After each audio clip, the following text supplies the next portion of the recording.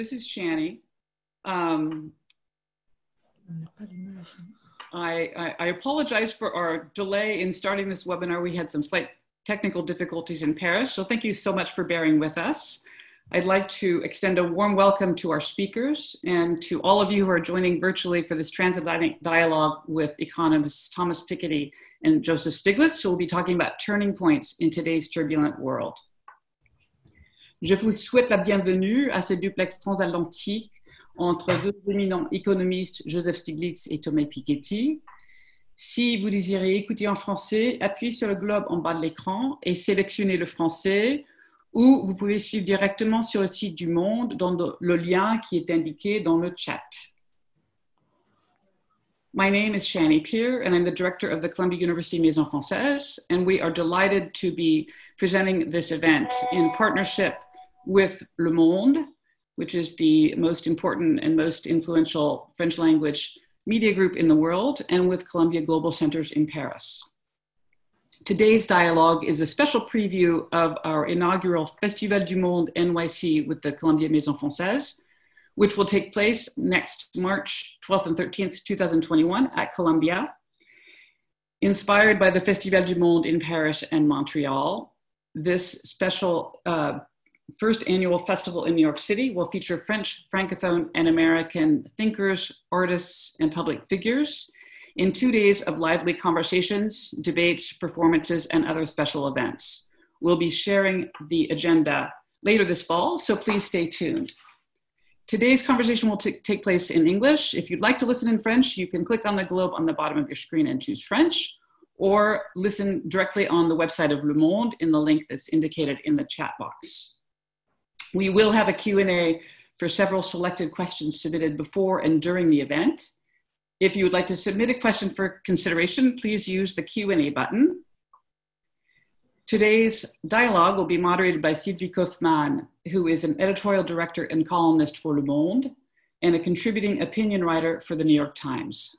I'd like to thank our distinguished speakers and moderator, as well as our co-sponsors, and thank all of you for joining us. I now hand the baton over to Sylvie Kauffmann. Thank you very much, Shani. Bonjour à toutes et à tous. Et je passe donc à l'anglais. Good afternoon. My name is Sylvie Kauffmann. I am a journalist at Le Monde, and I am going to steer you through this extraordinary dialogue across the Atlantic. I have to say, if something good has to come out of this pandemic, it is the fact that by forcing us to hold this event online, it enables us to address much wider audiences on both our continents than if we were sitting all in a single room. So let's make the best of it. Yes, this has been an incredible year for all of us, and it's not over, as you say over there. As you know, some may argue we ain't seen nothing yet. The virus is still circulating dangerously. Our economies have been put on hold with devastating consequences earlier this year. Gigantic recovery plans are being set up, and billions of public money are going to be spent to rescue our economies. We also have an election in the United States and major unrest in American cities. With 4 more years of Trumpism in the balance, the stakes are high, not only for American voters, but also for the rest of the world. And of course, for us here in Europe, though unfortunately we cannot vote.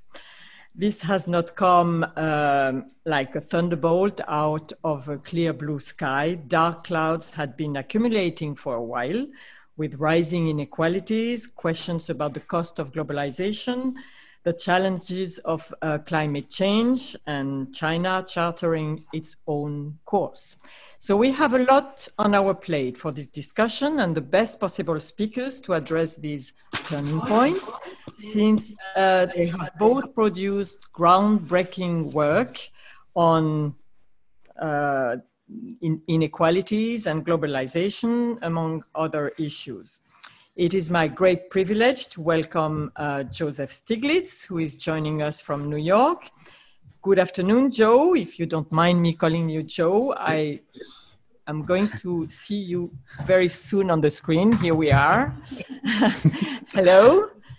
Hello? Hello. I wish I could be there. Joe Stiglitz, as you all know, is a professor at Columbia University and received the Nobel Prize in Economic Sciences in 2001. You know, you've done so many things that I'm not going to waste our precious time with a long introduction. Just to mention that you have made very important research on issues like climate change, measurement of social progress, reform of the international financial system, among other subjects. Your books have helped shape the global debate, notably the visionary Globalization and its Discontents, which has been read worldwide, and more recently, People, Power and Profits, which was also published here in France recently. And here with me in Paris is Thomas Piketty, professor at the Paris School of Economics and École des Hautes Études de Sciences Sociales. Bonjour Thomas. Bonjour. Thomas is the author of numerous articles in academic journals, but he's also mostly famous for his two books, Capital in the 21st Century, published 7 years ago, and most recently, Capital and Ideology, published in the United States this year by Harvard University Press. Both books have not only been sold around the world, except for China for the last one, since Thomas refused to agree to 24 cuts, I think, requested by the Chinese publisher. They have also fed an intense debate about inequalities and how to fight them. And may I add, Thomas is also a fellow columnist at Le Monde. So we have a short hour ahead of us, and this is how we're going to proceed. In the first half of this session, I'm going to ask questions and moderate a dialogue between Joe Stiglitz and Thomas Piketty. And then we will turn to you, viewers, readers, or listeners around the world, because I think it is truly around the world. And I will field your questions to both our speakers. Joe Stiglitz, let me start with you. I have very briefly described the landscape that this pandemic has created. How do you assess the economic situation now in the United States, roughly 6 months after COVID-19 hit your country? What does it tell us about, what does the situation tell us about the strengths and the weaknesses of the American model? The American situation is not good, and both the disease and the economic aftermath reflects, as you said, a lot about the pre-existing conditions in the United States. The United States was not prepared. It was not prepared in two senses. It was not prepared in having a good system of social protection, in not having a good healthcare system. This virus is not an equal opportunity virus. It goes after those that are most vulnerable with the weakest health. And as you may know, life expectancy on average in the United States is among the lowest in the advanced countries. But it today is lower than it was 5 years ago. So it's getting worse. And even more important, the average masks the fact of huge health inequalities. So that because the United States is the only advanced country that doesn't recognize the right of access to healthcare as a basic human right, there are large portions of our population that don't have access to healthcare, and because of the poverty, don't have access to good nutrition. So we had preconditions in that sense that made us particularly vulnerable. But there's another sense, we always recognize the importance of government in responding to disasters, to government in natural disasters and all kinds of contingencies. In this particular case, we were again unprepared. We should have realized this. We had been warned by SARS, by MERS, by Ebola. And during the Obama administration, there was set up a White House office on pandemics. In fact, it was set up under the National Security Council because they recognized that it was a threat to our security. But we disbanded under Trump that office. We recognize the need that the private sector is not going to make the kinds of stockpiles that you need in order to respond to a crisis. And so we had stockpiles of protective gear, stockpiles of masks, but the Trump administration allowed those stockpiles to be depleted, even ventilators. And finally, to respond to a crisis like this, you needed science. And every year, the Trump administration proposed 30% cuts in the science budget. Most relevantly, he actually cut the budget of the Centers for Disease Control, the agency that's responsible for responding to contagious disease. So it was a culmination of a 40-year attack on government by the Republicans.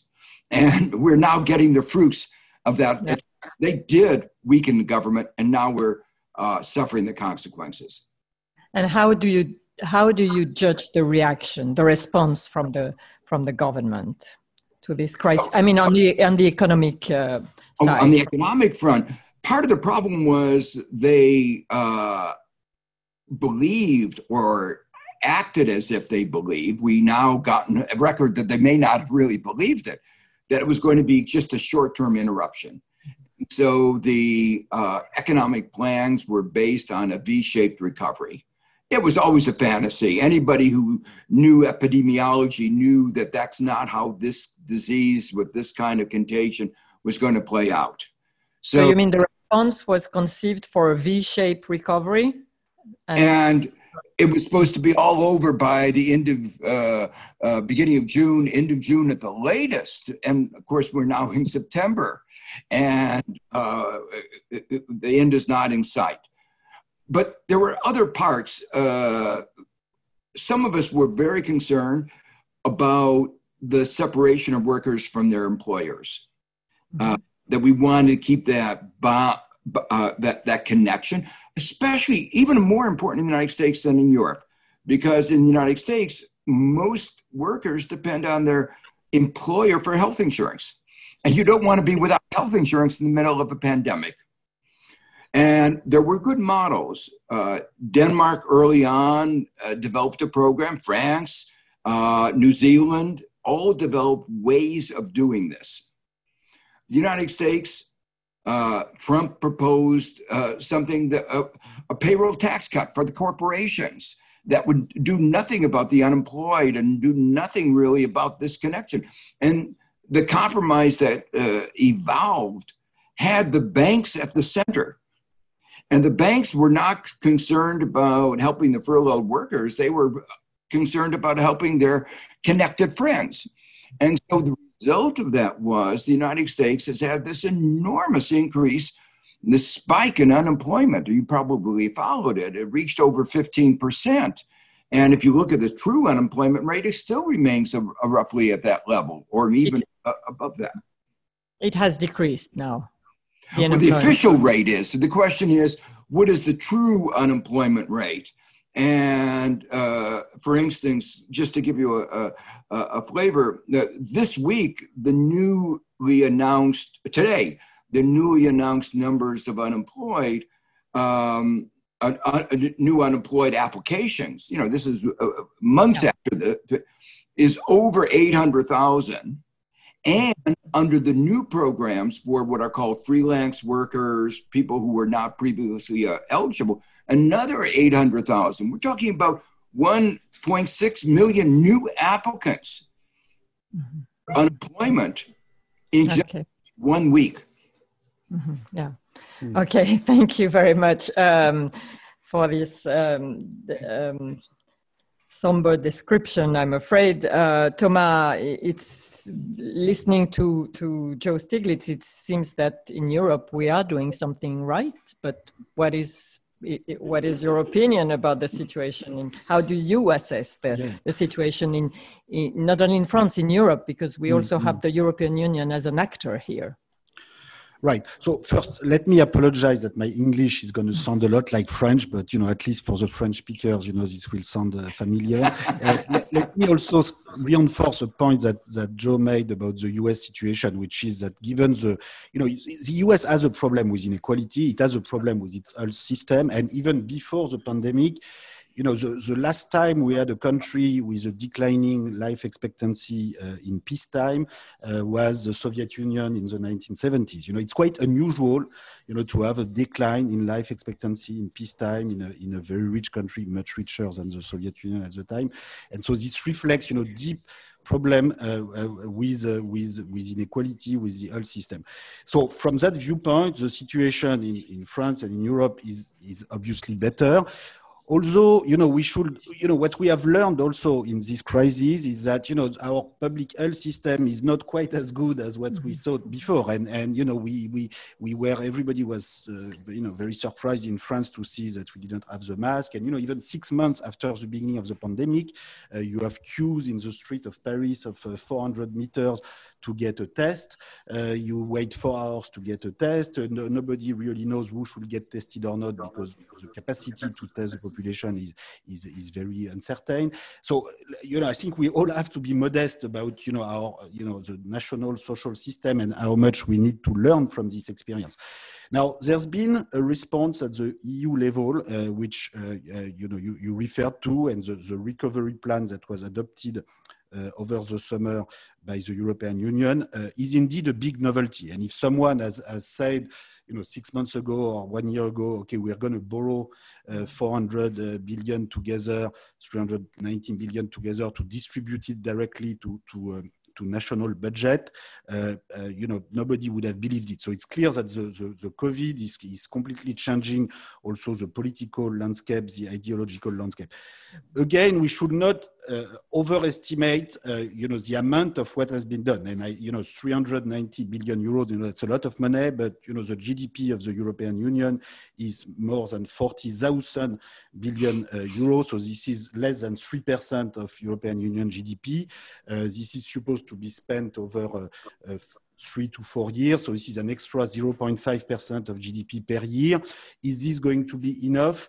I'm not so sure. And also, maybe the main limitation of what we've been doing in Europe is that we've still not changed the basic political functioning of the European Union, which is that we rely on the unanimity rule to make any decision of this sort, which clearly we see the limitation of this system. And in my view, maybe it would have been preferable to have a recovery plan adopted by a smaller number of countries than the 27 countries under unanimity, but with a smaller number of countries making the key decision to move to majority rule decision-making on budget, public debt, taxation, recovery. Then I think we would have had not only a bigger recovery plan, but we would have most importantly, change the condition under which future decision will be made in Europe. So maybe this is what we will do in 6 months, 1 year, but we always postpone the real change in Europe. And maybe we will realize in 6 months or 1 year or in a couple of years that we didn't use this opportunity to change the rules of the game as much as we should have.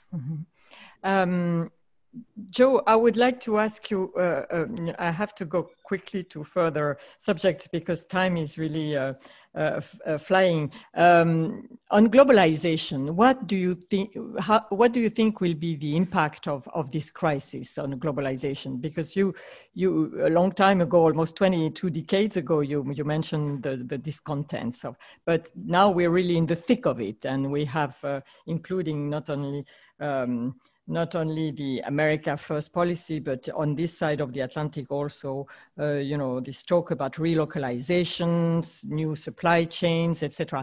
What is your assessment of? Is this a fundamental change we are going to act on, or is it just more just discontent and nobody is really ready to act? Well, there are two sides to the issue. On the one hand, what we realize is that we're sharing one planet, just like climate change makes us realize we share one planet. Those nasty viruses don't carry passports or visas, and they go anywhere in the world. And as long as there are parts of the world where the disease is spreading, we're all going to be at risk. So, and we will all benefit by the global efforts to develop a vaccine and therapeutics and to learn how to deal with the disease. So in that sense, there's been actually a support for globalization, for multilateralism, the efforts at the WHO to develop a global framework for sharing the vaccine, and the efforts in the scientific community to share their knowledge have been truly impressive. I have friends who were working on this, and they said they've never seen anything like this. So that's the positive side, that there is really a strengthening of multilateralism and a realization that we share one planet. That will be, again, very important as we need to deal with climate change. The other side is that we've realized that we've constructed a economic system that's not very resilient. And one part of the lack of resilience is global supply chains that are not resilient. We saw that so vividly in the United States, where here we are, supposedly the richest country. We were not even able to produce masks, let alone, or protective gear, let alone more complicated products like tests or ventilators. So there are huge deficiencies in our market economy that were exposed, and those were related to some extent to the lack of diversified, resilient global supply chains. And that occurred in the midst of another drama that's been going on. We shouldn't go into it here, but that's the drama between the United States and China over a whole host of issues,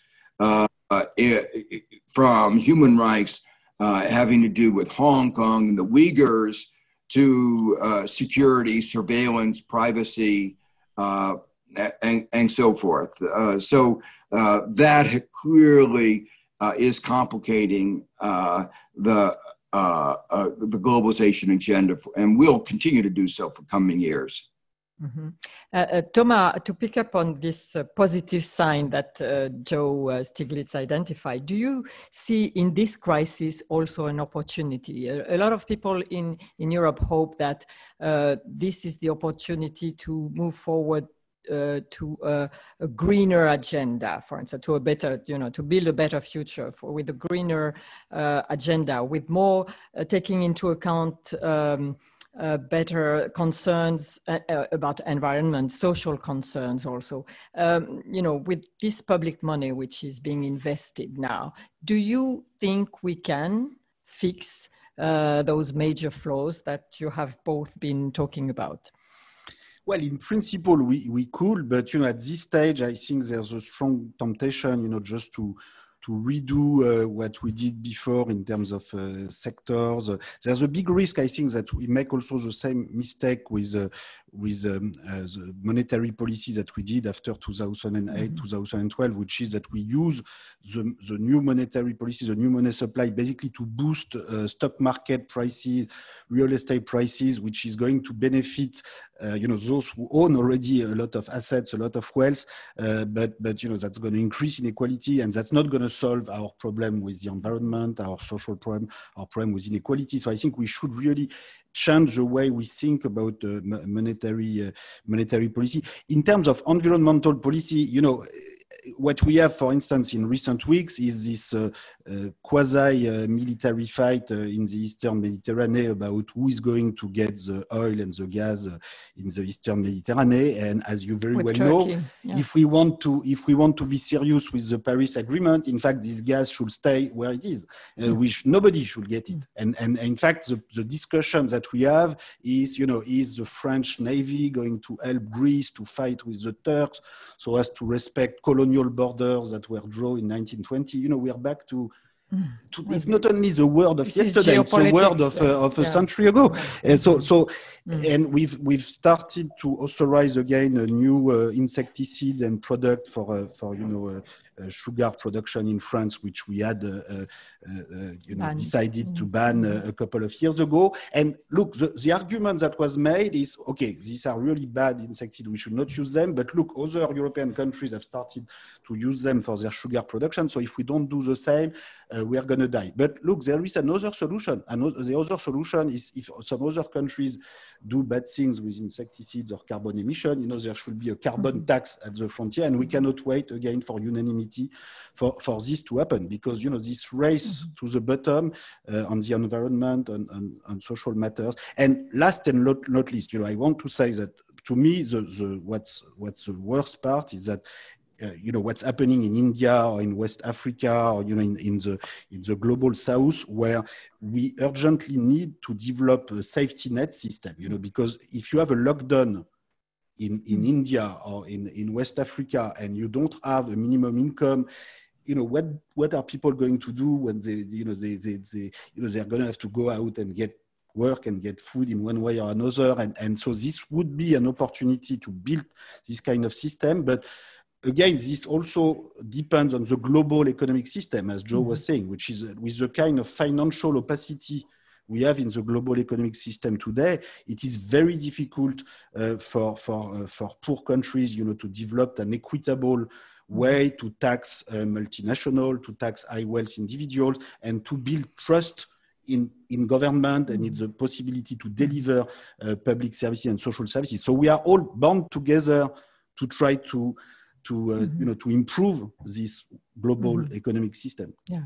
So you both agree that that could be an opportunity, but we are not there yet at the point of structural changes or change of paradigm. Joe, I have to turn now to the issue of the US presidential election, because we are all, of course, very interested in its outcome after this, at the end of this very awkward campaign. What do you think of the economic program put forward by Joe Biden, the Democratic candidate? As Obama's vice president, Joe Biden appeared very much as a centrist, but he has obviously taken some ideas from Bernie Sanders' program.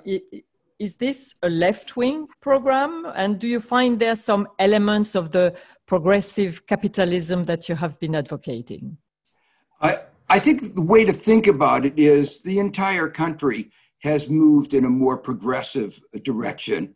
And I try to capture in my book the spirit of where progressivism is in the United States today. The word left wing in the United States has taken on a certain tinge where Trump wants to paint anybody with that label left wing as being in the same camp as Maduro or Stalin or something like that. So words have to be used fairly carefully in that context. But I would use the word, a long-standing progressive agenda, which is concerned with making the economy actually work better by competition law, by enhancing workers' rights, by preventing exploitation in all its forms, including the exploitation of the environment and of our planet, but also recognizing that where we are today in the 21st century, a basic middle-class life is not accessible to very large portions of America. And so the agenda that he's talked about is very much where I think most Americans are, which is they want the minimum wage to be much higher. It should be closer to a livable wage. They want access to health care. They might want to make sure that everybody who's qualified to go to the university should be able to go to the university. The average level of indebtedness of America's graduate is like $30,000, and it's going up. We are closing off opportunities. The idea of American dream is now really a myth. So he has grabbed that. He's put all, that is basically his agenda, with a couple of other things that have, I think, become particularly highlighted by the pandemic, which is we've seen among the people most affected are our care workers. And they are the frontline workers, depend on them. And then we recognize they're getting afflicted by the disease more, but they're getting paid less. So an agenda to do something about our care workers, which says something about ourselves, our identity, what kind of society we are, he's put that up very much at the front of his agenda. And I think that makes a lot of sense, particularly in the light of where we are with this pandemic. Thomas, what is at stake in this election for us, in Europe? Well, what's at stake is, the possibility to have just a normal partnership with the United States on the climate and capitalism, the economy, cooperation and taxation. We were together this afternoon with Joe in a meeting for the whole afternoon in an international independent commission for the reform of corporate taxation.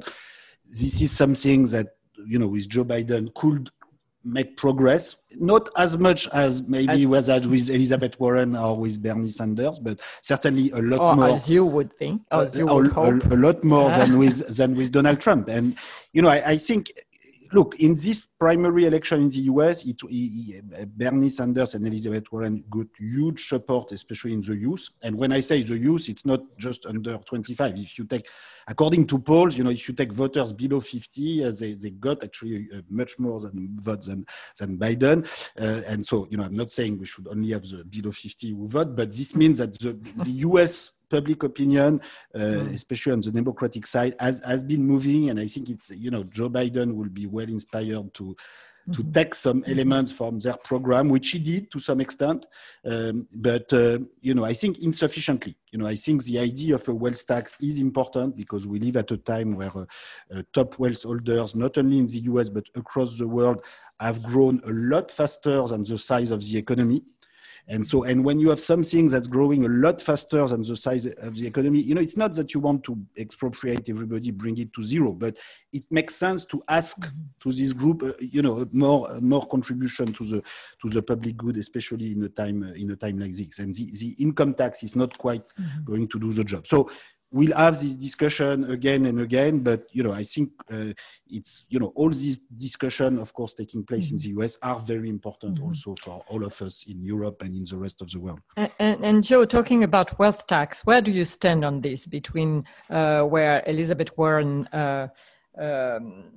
campaign for I think 2% wealth tax on above $50 million, and this is I guess peanuts for Thomas. No, but Bernie Sanders proposed 8% on billionaires, and then Elizabeth Warren went to 6%. So they are competing, I think they're moving in the right direction. Okay, and what do you think, Joe? Well, I think a wealth tax is a good idea. The point is, because we have so much inequality in wealth, even a moderate rate, like 3% on billionaires and 2% on those over 50 million, raises an enormous amount of revenue. One of the important points that we discussed this morning in the meeting that Thomas referred to was that the wealth tax often can get income that can be tax things that can be avoided or evaded through capital income tax. That sometimes you can organize ways of avoiding taxes, income tax, so that the wealth tax can actually be a very effective tax. We had a representative from Colombia talk about how they had originally introduced the wealth tax many years ago on that basis. On the other hand, I also think we can't forget that we have a regressive capital taxation in the United States and many other countries. Many countries don't tax capital gains, so that income of workers are taxed at a higher rate than people who are just clipping coupons or making income from capital. So the wealth, getting a wealth tax doesn't substitute for eliminating the deficiencies in our income tax systems. Okay. This is the last question from me, and then we'll move to our audience. And Thomas, I would like to talk about an issue which is very important between the US and Europe. It's the big tech and tech giants, not only on the issue of tax, but also on the general issue of the model. The German Foreign Minister Heiko Maas recently said there are two models. And I'm quoting him, the Silicon Valley model, which is about maximizing profits, and the Chinese model, which is about repression and authoritarianism. Europe, he said, has to find another way.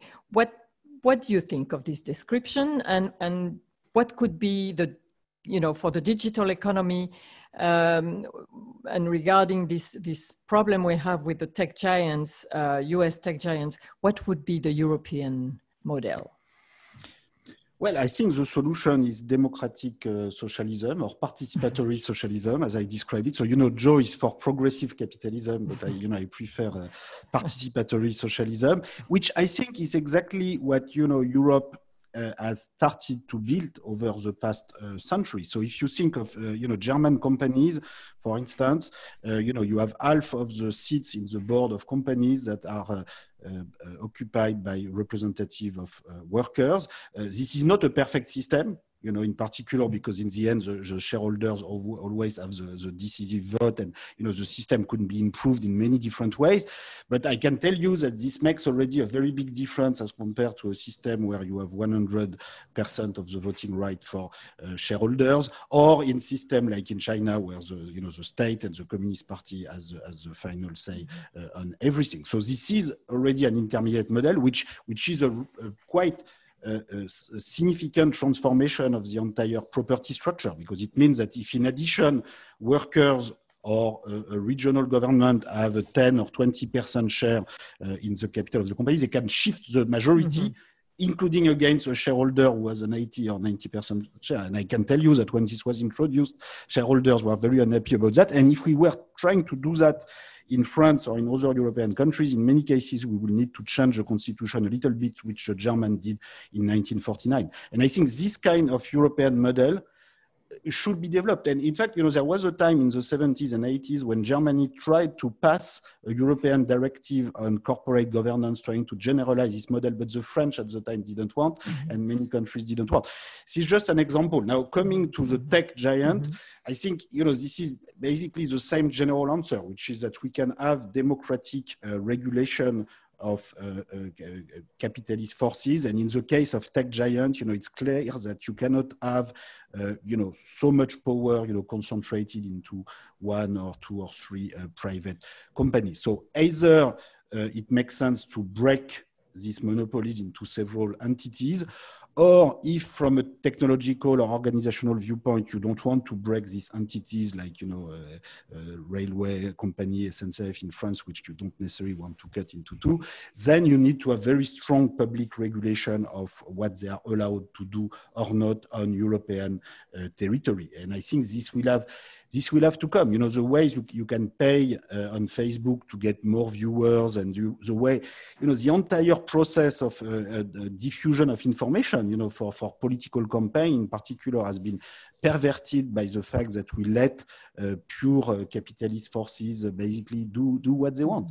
And this also involves taxation, but it goes well beyond taxation, and I think Europe will have to propose a much broader model to regulate capitalism. If you only focus on the big tech companies, then there's a risk that the US reaction, especially with Trump, but also with Biden, will be, okay, you do that because we have the tech giants, but then we are going to tax your luxury giants, your wine, everything. So I think it's important to articulate a model of economic regulation and taxation that is universal in its scope, in the sense that it addresses the issues for all sectors, with broad principles. And I see a risk with the French current ideas of focusing on the tech sector, including with the Biden presidency.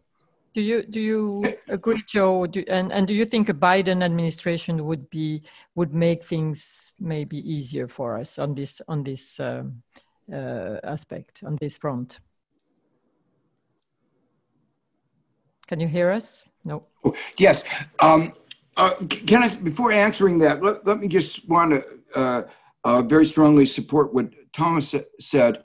This on Sunday is the 50th anniversary of Milton Friedman's article arguing that that companies should only maximize stock market value, shareholder capitalism. So it's an interesting time to ask that question. And just a year ago, the Business Roundtable in the United States said Milton Friedman was wrong, that companies, even American companies, said that they ought to be pursuing a broader set of agenda. They should pay attention to the environment, to their customers, to their workers, to the communities in which they operate. Back in the 70s, I wrote some scientific papers showing that shareholder value maximization did not lead to the well-being of society. But I published them in the Quarterly Journal of Economics and the Journal of Finance, but not in the New York Times. And Friedman's rhetoric had more influence in legislators than my more mathematical formulations.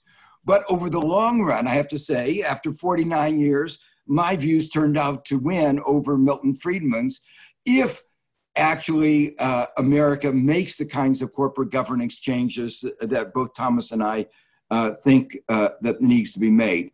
In the particular area of tech, again, I want to highlight what Thomas said. It's just about taxation or competition.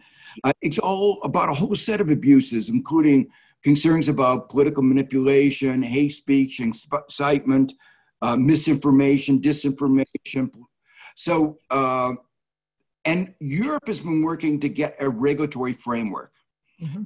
Come to your question, there is a broad consensus among Democrats that we need to do exactly the same thing.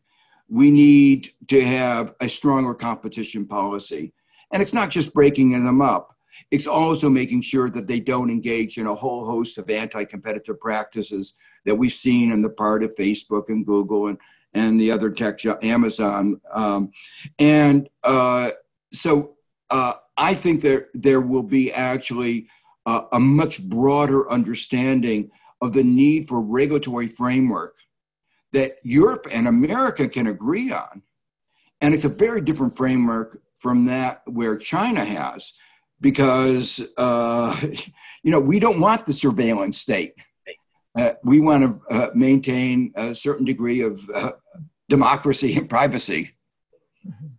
Okay, well, thank you very much. We've had, now we know what progressive capitalism is about, and we also have on the European side the participatory socialism. So that is quite interesting. We have a lot of questions from our viewers and listeners and readers, and some of them are about, many of them actually are about the debt issue, and on both sides of the Atlantic. Actually, we have Bolivar Alvarez, who is asking how can countries get on the path of economic recovery with the high levels of debt that they currently experience, and that will continue to increase, of course, with the present situation. And we also have Nakak from Le Monde website, who is following this on Le Monde website, who is asking questions in the same,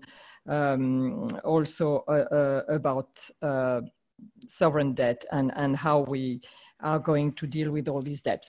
And there seems to be a consensus, or a lot of economists seem to think that we can afford those such a high level of debt. What is both of you? What are your views on this? Joe, maybe we start with you.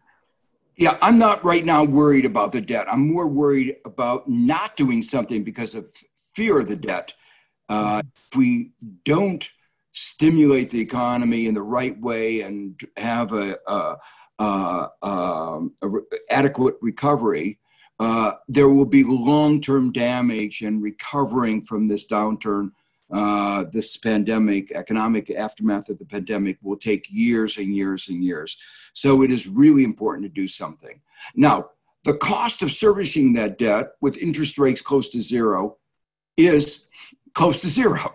So there is not a problem right now in servicing the debt. Much of the debt is actually one part of the government owing money to the other part. The Federal Reserve's balance sheet holdings of debt has expanded greatly. So if you netted it out, it's not anywhere near as what it was. I think it's important to use our money very well. And one of the problems was that the $3 trillion that the United States spent was not a very well-designed program. I mentioned before how high our unemployment went. One of the things, picking up on the theme of inequality, is it showed a very deep rift in our society. About half the population is living paycheck to paycheck. And the moment they get money, they spend it. And that stimulates the economy. The other half is very well off. They've not even lost their jobs. Their pay is doing well. And the average savings rate in the United States, which is normally close to zero, last quarter was 25%. And that means the upper half was saving well over 25%. So we have to be very thoughtful of how we use the money. And that's where Vice President Biden's agenda of build back better becomes very important. What we want to do is, as we spend the money, make sure the money uses dual purpose. So we spend the money to help move our economy to what we might call the kind of post-pandemic economy we want, a green economy, a knowledge economy, a more equal society. These all that vision ought to be very much at the forefront of our spending. Thomas, you agree? Yeah, let me remind you that we've already seen even bigger public debt than this in history. So, after World War II, we had up to 200%, 300% of public debt in many countries. And what the historical experience shows is that, there are different ways to get rid of that. So if you take the case of, Germany and Japan after World War II, they used a lot of exceptional wealth tax in order to reduce very fast the public debt. Other countries use more inflation. In France, I think exceptional progressive wealth tax is better than inflation, which Germany experienced in the 1920s and somehow did not want to do it again. And so it's partly why they invented in the late 1940s, early 1950s this exceptional wealth tax, which had the same impact. So the difference today is that we have invented this new solution somehow, which is that our central banks are taking a big part of the public debt on their balance sheet. So this is another way indeed to get rid of the public debt. The only problem, as Joe was saying, is that the way we use this monetary tool today is that in effect we are boosting stock market prices, real estate prices. We are creating a huge gap between a zero interest rate for people who have just a little saving on their bank account and people who can borrow at zero or close to zero and invest it on the stock market, invest it in housing. So it's possible that this monetary policy, in effect, is increasing inequality in rates of return across society, across the distribution, and in the end is contributing to raise inequality. And so you solve one problem on the one hand, but you create another problem. Yeah. So I'm not, in the longer run, okay, nobody knows whether interest rate will increase in the future. It could be that central banks in the medium run will be able to keep them very low, but with this price to pay in terms of very high inequality in rate of return. So the bottom line is what we've done so far, the way we use our central bank to solve some of the problem is not going to be sufficient in the long run. We'll have to think more about the combination of monetary policy, progressive taxation that will solve in the long run this very large level of debt. So there are solutions, but we'll have to address the problem at some point in an imaginative way. Yeah, it seems that we are going to require a lot of imagination in this situation. There's a very different question about democracy and also about populism from Ivan Paravitz in Chile. It's a very simple question. Do you believe that democracy is coming to an end? This is an easy one for you, Joe. And for Thomas, how do you see, that's from Fernando Eichenberg, how do you see the populist and the far-right threat today? Has this speech been somehow emptied, or is it still as a big threat as it was before this crisis happened? So, Joe, why don't you start? Well, there's a lot of concern and discussion in the United States about exactly that question. And let me try to explain why that is. Over the last 40 years, one of our two parties, the Republican Party, has become a peculiar coalition of evangelical business leaders, a whole host of peculiar, coalition, and a peculiar coalition that basically advocates positions that are held by a minority of the population. A majority of the population, and as Thomas pointed out, the vast majority of young people are in favor of things like an increase in the minimum wage, healthcare for all, access to education for all, including universities, preschool, a whole gun controls, all these are a position held by the vast majority. Now, in that context, what happens to a minority party, and a minority party that is whose base is a shrinking part of the population?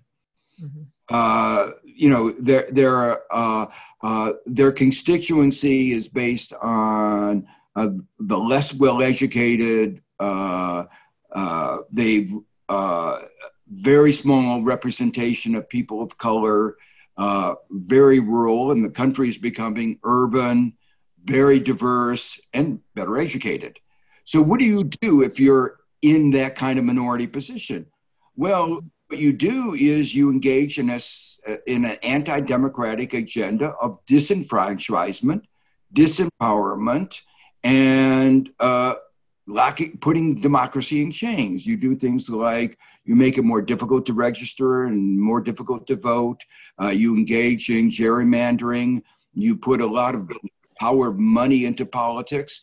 And the net effect of all that is really to undermine democracy. And the culmination of this is that President Bush got elected as a minority president. President Trump got elected as a minority president. And the concern is that this may happen again. And it's not only true of the presidency, the vast majority of Americans voted for Democratic candidates for the Senate, but we have a Republican-controlled Senate. So there's a growing sense of a large Democratic deficit in the United States. How this will play out will depend very much on this election. I think nationalist parties and extreme right movement, are still a huge threat in the US in their own way, in Europe and across the world. And I think the only way to fight this threat in the long run is to reopen the discussion about different economic system and different economic policy. You know, I think the problem is that for too long, for many decades, we've told the public opinion that, you know, there's only one possible economic policy, that there's nothing government can do to change the economic system, to reduce inequalities, that the only thing government can do is to control their frontiers and to control their identity.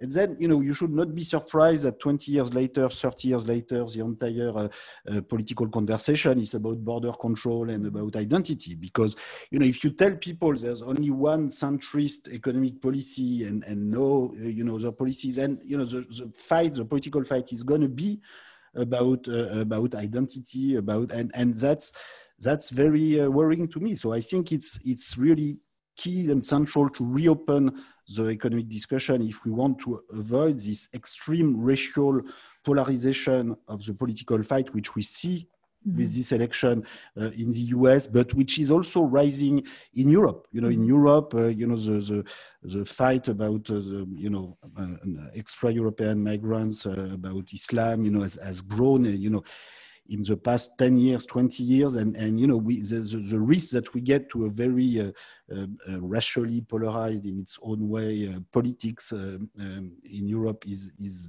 very, very real. Let's go back to economics. A French reader on Le Monde's website asks, you know, talks about the prospect of having massive unemployment and people laid off when bankrupts are going to happen on a massive scale. And he asked whether we should consider again a basic income. And so should that be considered, and how would it be financed? Maybe Thomas? Let me say that many European countries already have a sort of basic income, in the sense that there is a minimum income, which can be, you know, 500 euros per month, 600 euros per month, which we may want to raise, which we may want to distribute more automatically, but which already exists as a basic minimum income. In the US, there does not exist such a basic minimum income, and you have food stamps, you have various income transfer if you have dependent children, but typically single individuals only have food stamps for various historical reasons, which have to do also with the racial prejudices, I think, and the specific antagonism of US society. But in the European context, I think the real issue is to make the administration of the basic income more efficient, more automatic. You know, many homeless people don't have access to it, so we have to improve how it is administered, make it more automatic. In particular, when you move from zero job to low pay job, to part-time job, to full-time job, this must come automatically on your wage, on your wage that you receive each month. You know, you must have the extra income supplement. You should not ask for it and wait 6 months, and when your situation changes. So this has to be a lot more automatic, and that's of course very very important. Can I just add one point to this? Go ahead. As I look at the world right now, there are an awful lot of jobs that need to be done. We face a green transition. There's going to need to be a lot of investment that's going to be needed. There are a lot of people that needed to be taken care of. We need to build a lot of infrastructure. So to me, the first objective of government should be to match people who want to work to jobs that need to be done. How do you do that? It's not been doing that very well. So I would like to put more emphasis on making sure that we provide jobs for everybody who is able and willing to work. Now, unfortunately, there's going to be cracks in the system. And that's where the basic income comes in, to make sure that nobody falls into those cracks. But I'd like to emphasize the importance right now of so many tasks that our society needs. And there's so many people who do want to work that we really need to make sure that we match the two together. Yeah, but we do have the same problem in Europe, with, high, I mean, at least in France, high unemployment, still high unemployment and a lot of jobs vacancies. So is it only about education, about training? How do you match them? Well, I think in some cases we should just create also more jobs, in health, in education, in the thermal renovation of building, which is something we've been talking about forever. But in fact, even with the current recovery plan, we're probably going to deal with a very, very small fraction of the buildings and dwellings that should be renovated. So, you have lots of jobs here to be created. And I think, the problem is that there is this sort of ideological view that because these are public sector jobs, in health, education, or, public works, we should not do it. But, these sectors are going to be very important in the future. We have to think of how we organize them in a decentralized manner so that they deliver the right public services where they should. But, we are not going to organize the health sector or the education sector or public work of the future through a shareholder company and pure capitalist company just to please some ideology. Because this doesn't work. Many sectors, typically the health sector, in countries where it's purely capitalist, it actually costs more money and it's less efficient in terms of public health. So we have to be pragmatic. And right now in the recovery plan, I see, some resistance, including in France, to invest more in just creating jobs in these sectors. Okay, a last question, I'm afraid, but it's a big one. It's about China. Actually, this Brian Spence is asking, who's been watching this discussion. He says, should the growth of China's economy make Western democracies and their citizens think twice about their contribution to this growth by their growing dependency on Chinese manufactured goods? And what political impact on mainland China could an organized grassroots boycott of Chinese exports have? And would you support such a boycott? Joe, we'll start with you. Well, that's a big question. Let me put it very more broadly. Yeah. I think that at the end of the Cold War, there was the hope that, Francis Fukuyama wrote this wonderful book called The End of History. And the hope was that we would all become liberal democracies and free market economies very quickly. Swedish social democrats, yeah. Exactly. And that trade would facilitate all that. And we would be one happy global family. Well, things have not worked out quite so well. And that China did move in a way that looked like it was moving toward a more open economy, but then it stopped, and it's become less open than it was, more authoritarian. Problems in Hong Kong, the problems with the Uyghurs. So what went wrong? What went wrong? What went wrong? Well, that would be a long discussion of the internal politics of China that would take us beyond this discussion. And let me, I can tell you that there's not unanimity in China. A lot of people are not happy about the direction in which things have gone. Not a surprise. This is true in any society. But the point is that we're making is that the world today is different from when it was 30 years ago. And the hopes that we had 30 years ago have been dashed. And at the same time, technology has changed.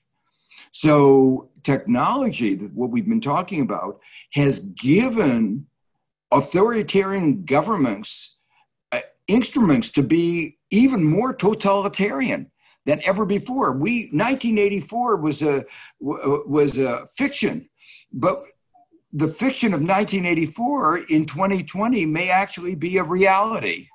and that is very disturbing. So it is very clear that Europe and the United States are going to have to engage in a discussion. This discussion has been muddied by Trump, who has been engaged in a narrow view on trade with perspective. It's all about zero-sum trade. Their gain is at our expense. The waters have been muddied by focusing on bilateral trade deficits and multilateral, a lot of small issues. You know, I don't want to say too small, but he has muddied these waters that are really about human rights and what kind of society by things that are of second order. And I think it really is time for Europe and the United States to think about what kind of a global society that we want. Absolutely. Thomas, you have the last word on this. Well, you know, I think what went wrong is that we should never have had free trade in exchange of nothing at all. You know, I think free trade and international economic relations in general have to come as part of a package, you know, where you have some common goals regarding the environment, regarding cooperation about the fiscal system, about the financial flow, about the regulation of the banking system. You know, this has to come as a package, and this is going to be the same issue, you know, with Britain, with the discussion over Brexit. You know, I think we have to say, the European Union has to say clearly and as soon as possible, okay, this is the kind of tariff that you will face. 10%, 20%, I don't know, a set of goods, but we have to be very concrete about this very soon, because if we keep pretending that you can have, you know, 0% tariff in exchange of nothing at all, you know, whatever you do, and you can have a completely uncooperative strategy, which is also the problem is this is very often what we have within the European Union. You know, the Netherlands behave like a tax haven, and they can still pretend, you know, to be a frugal country in spite of the fact that they still 10 billion euros in tax revenue from the rest of Europe through, you know, by attracting book profits that do not correspond to any real economic activity. You know, that's uncooperative attitude. So we have to change this idea that you can get free trade, free capital flows without anything in exchange. So I am for the circulation of goods and services and investment, but we need to take into account, well, first the environmental cost. So if you have huge transportation of goods, at the very least, you should tax the carbon content of that. But more generally, you have to participate to the construction of an equitable economic system, an equitable tax system, regulation of the financial sector. And so we'll have to move away from this illusion of you know, self-sustaining free trade, free capital flows without a global development model to defend. Okay, I think there are a lot of illusions we are moving away from these days. Well, unfortunately, this is the end of our talk. This is another illusion I had, that we could continue for another hour, but we'll do that again. Thank you very, very much to our two speakers for this fascinating discussion, which was organized jointly by Le Monde, La Maison Française of Columbia University, and Columbia Global Centers, which hosted us here in Reed Hall in Paris. Joe Stiglitz, goodbye. It was fantastic having you. Bye-bye. Wonderful being here.